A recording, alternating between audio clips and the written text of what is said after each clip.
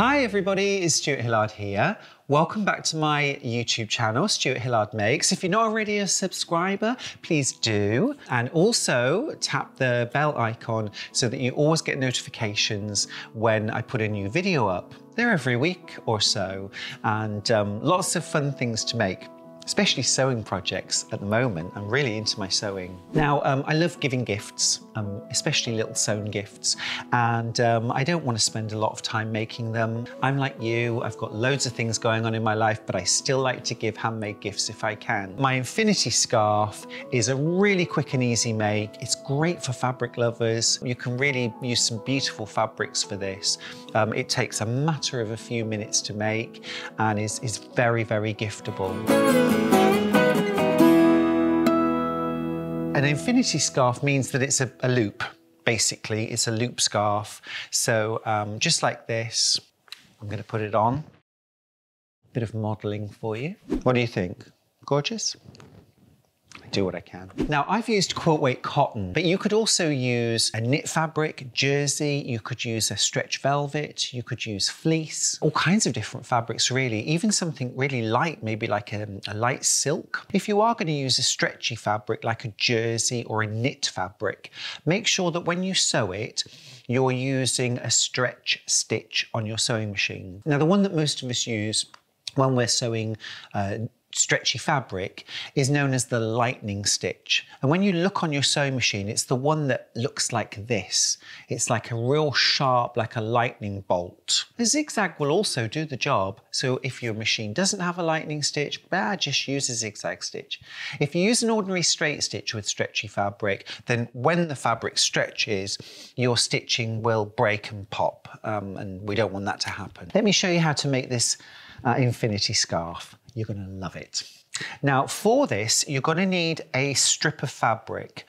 Now, I've used quilt weight cotton for my version, and I've used about 65, 66 inches in length, and it's half the width of the fabric, so it's about 21 inches wide. Those aren't exact measurements. If your fabric is a little bit narrower, a little bit wider, slightly longer, slightly shorter, it should still work out. Just be aware that obviously once it's turned into a loop, it's got to be able to go over your head, so you don't want to make it too short.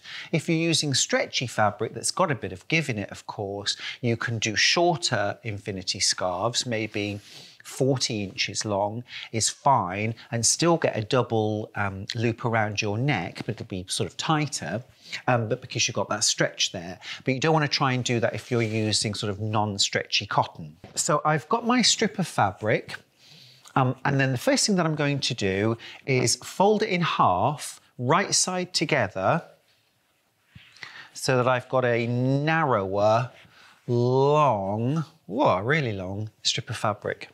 I'm using a bit of K-Facet Collective fabric today. This is a Brandon Mabley design. I'm going to grab some pins and I'm going to pin all along that longest edge where I'm bringing my two edges together. I'm always forgetting to leave an opening, so I'm going to put a couple of pins the other way, sort of into the seam, and I'm going to put them about 4 or 5 inches apart. So you see I've just left them there. And they're probably about 6 or 7 inches down from the top. I mean, where you place them doesn't really matter, so long as you remember to leave a gap in that long seam down the side edge. Okay, let's get this sewn together.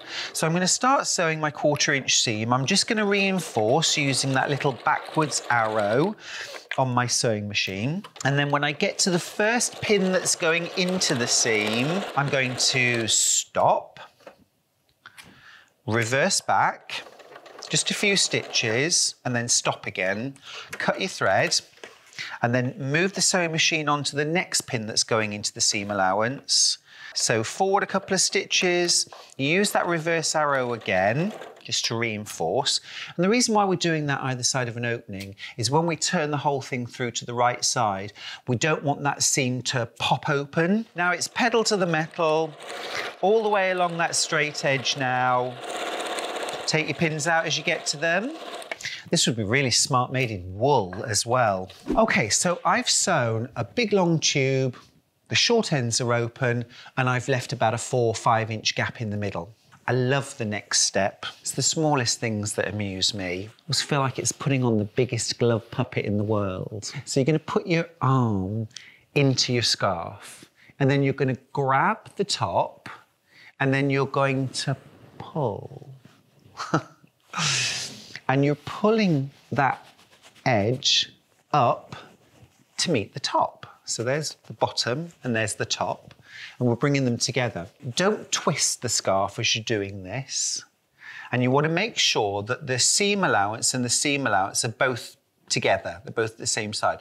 If they're at opposite sides, your scarf's become twisted. And probably the easiest thing to do is you just pull it back to the wrong side out and start again, okay?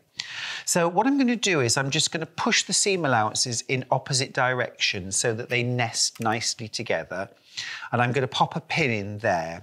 And then I'm going to bring the top and the bottom edge of that loop until they meet, until they match up. And I'm going to pin all the way around the top edge of my scarf. Should just use about 5 or 6 pins to do that. Maybe not even that. More or less our last job, it's almost our last job, is to sew all the way around that circle. Okay, the easiest way to do that on your sewing machine is actually to remove your accessory box and expose what we call the free arm. This is the bit that we tend to use if we're turning up trousers or adding a cuff to a sleeve, or sometimes when we're making a bag as well. And what it allows us to do is we can then slide that tube on quite easily and we can sew around in a circle, okay? So let's do that. So needle down, and I'll take my first pin out, and I'm going to reinforce at the start and finish, but there's no need to leave a gap. So I'm just getting now to where I offset my seam allowances and just push them in opposite directions. So we'll sew over that. And if you're sewing in a circle, you want to just make sure that your fabric isn't getting caught as you're doing it. So keep stopping every now and then, and just make sure that that loop is all staying nice and freely moving. And again, we'll just reinforce. Remember that gap that I left in the sides, about 4 or 5 inches? My rule of thumb, basically, when I'm leaving a gap is if I can get 4 fingers in, then it's plenty of room. It's enough room for me to get my hand in and grab a hold of the scarf. And then I'm going to pull it through. Oh my goodness, a loop, it's worked. So all I need to do now is go back to that little gap, which I can't find now. It's magically closed. Oh, there it is. And now, just like any open edge in a bag, or you could hand sew this, I'm just going to machine sew it for speed, and it's pretty discreet. So I'm just going to start sewing, reinforce, keep those edges nicely lined up, and then reinforce at the end. And that, my friends, is done. Now, how giftable is that?